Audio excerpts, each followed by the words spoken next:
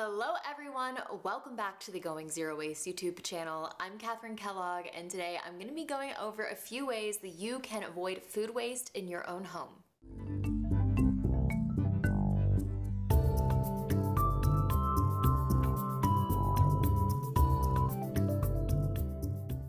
Food waste is a huge environmental issue.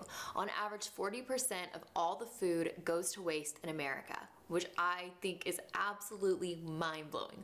40%, that's insane. That's an insane amount of food waste, especially when so many people go hungry.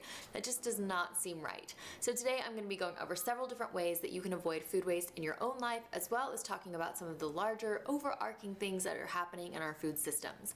For instance, did you know that many of our fruits and vegetables have beauty standards? Yeah, it's insane. It's absolutely absurd. There's this one clip, I'm gonna try and find it, where it shows people measuring bananas. They have a measuring tape, and if it's in the either end of the measuring tape, if the bananas are slightly too big or slightly too small, they have to be thrown away. Bell peppers have to stand. Grocery stores want them to be perfect and to stand upright. So if they have any sort of indentation where they're wobbly and they like fall over, they're cut. And especially in light of all the food shortages that were happening because of supply chain, trying to get things moved from restaurants to grocery stores, panic buying, all that sort of stuff, it's even crazier to think that 40% of that food didn't even make it to the shelves because it wasn't pretty enough. I feel pretty, oh so pretty. One of my all-time favorite documentaries is the Wasted documentary, where they go into more of the things about food waste and our supply chains and all the different ways that we can work to have a better food system, because if food waste were a country, it would be the third largest emitter of greenhouse gases behind the US and China. So obviously, one easy way for many of us to have a better impact in our own lives, to be more sustainable, is to simply avoid food waste. So I'm gonna jump in with a few tips. So up first, just start shopping a little smarter. I find that oftentimes I buy a little bit too much food, so by shopping smarter, making a list, making sure that everything I'm buying is actually going to be used and put to good use when I get home is one of the best ways that I can avoid food waste. Number two, make sure that when you get home, you are storing your food properly. One of my favorite hacks for storing food, for keeping foods fresher, is to store my carrots submerged in water. They stay super crisp and super crunchy, as well as making sure when I store my greens, I like to store them in an airtight container that has a cloth towel over the top to absorb any excess moisture. A great question to ask yourself when it comes to food is, what is their enemy? So for instance, carrots, air. Air is their number one enemy. It makes them limp, it makes them soggy. So by putting them in water, you're able to keep them crisp and fresh. This also works for celery. And for greens, their enemy is going to be air and moisture. So by keeping them in an airtight bowl covered with a reusable cloth towel, you're gonna absorb any of that excess moisture and keep them crisp for weeks. I have actually kept spinach this way for 2 weeks, romaine this way for 2 weeks, kale, especially I believe it's the Jacinto kale, chopped up, put that in there. That keeps it fresh for up to 3 weeks. So these are just some simple hacks that you can use to make sure that you're keeping your foods fresh for as long as possible. The third thing that I like to do is to make sure that when I get home from the grocery store, I'm actually taking time to prep my foods. It's amazing how taking one simple hour to chop, dice, throw into a container, make sure that it's easy for me to grab my produce and actually eat it is one of the best ways that I can avoid it going to waste. I find that so many of the times when we go to the grocery store, we all have excellent intentions about making these delicious meals with all this food that we just got, but then when it actually comes time to make dinner, we're like, oh, the last thing I want to do is chop a head of cauliflower, so maybe I'll just order some takeout. There's something wrong with ordering takeout every now and then, especially during this time. I've been trying to support my local businesses, want to support my local restaurants, whom I love, but also want to make sure that we're not wasting the food that we've already bought. So chop it when you get home, take a few minutes, and I think that you'll find that you'll be reaching for a lot of that produce and won't let it wilt in the crisper drawer until you have to throw it out. The next thing I want to talk about is expiration dates. So expiration dates are completely arbitrary. No producer or manufacturer can tell you exactly when something is going to expire. And there are so many terms. I believe there are 20 terms, but the most common 3 are sell by, use by, and best by.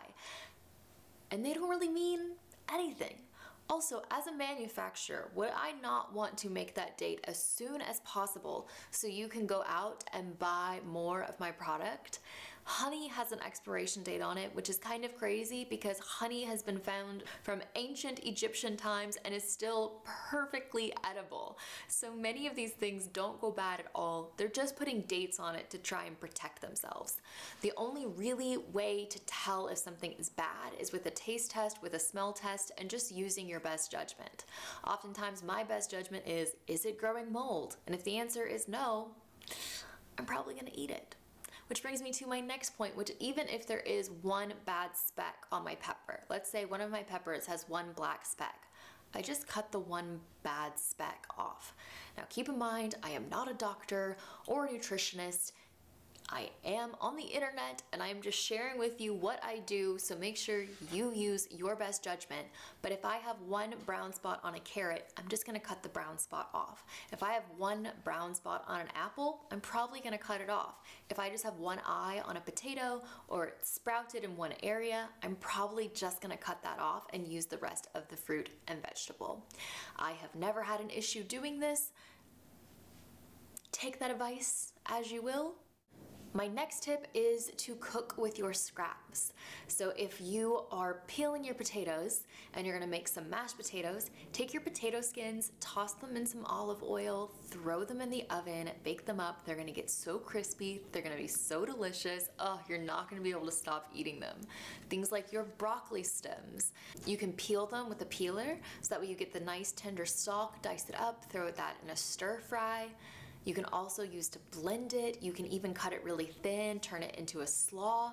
You can also take things like all of your onion skins and your garlic skins and your carrot tops and throw those in a crock pot full of water. Let that turn into a delicious vegetable stock. There's so many different ways that you can use the ends and tops and stems and all of these things to create really delicious food that's not only going to save you money, it's also going to be way better for the planet. My next tip is to regrow. I know this has been quite the trend on Instagram lately, at least if you are in the sustainability space. And speaking of Instagram, are you following me? Because you should be. I'm gonna link to my handle, pull out your phone, go to my Instagram, here's my handle, please give me a follow. I have all sorts of tips and tricks on living more sustainably there, as well as regrowing some of your foods. You can regrow things like your romaine lettuce, your green onions, leeks, celery. The list goes on and on of all of these things that you can get just a little bit more life out of. I ran an experiment in 2018 where I regrew lettuce, let it grow roots, and then planted it, but every time I've planted it, it's kind of died off. So my recommendation is just to regrow it. You'll get a little bit more. You can use it for sandwiches, you can add it to your salad, and it's just a great way to keep your food working for you. And then my last tip is to compost. I am obsessed with composting. I love composting so much. If you have not started composting, I urge you, this is one of the best things that you can do for the environment. On average, all right, about to drop a lot of knowledge here, about to drop a lot of facts. So composting is one of the best things you can do for the environment because organic matter does not break down in a landfill. Landfills are not aerated, so you can't really have organic matter decomposing. Instead, it lives in this limbo state and it releases methane. Methane on average is 30 times more powerful than carbon dioxide, and 16% of all methane emissions in the United States come from landfills. So not only can you reduce your trash by almost 60% by composting, you're also gonna have a really positive impact on the environment. So I urge you to compost. I have some great blog posts on composting. I've also been asked to film a few videos on composting, which I'm going to do, and I will have those linked up as soon as they are ready, but it is one of my passion projects. I'm going to link to some of those resources down below because I truly believe that composting is amazing. I hope that you enjoyed this video. Please give it a thumbs up. Press that big red subscribe button to be notified when new videos are coming out, and I will see you next week with a new video.